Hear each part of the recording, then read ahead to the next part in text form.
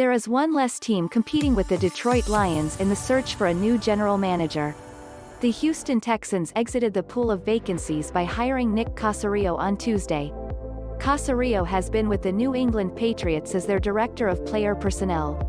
The Texans tried to hire Caserio in the 2019 offseason but were blocked by the Patriots and even filed tampering charges against the club for trying to hire him. Houston gave the GM title to head coach Bill O'Brien, a move that failed spectacularly. Interestingly, Caserio was not one of 5 finalists recommended to the Texans by the professional search firm they hired to assist in their search. Caserio has never seriously been considered a candidate for Detroit.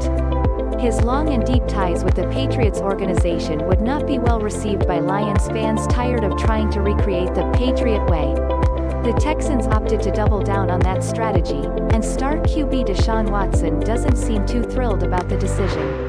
GM search, Houston Texans, NFL News.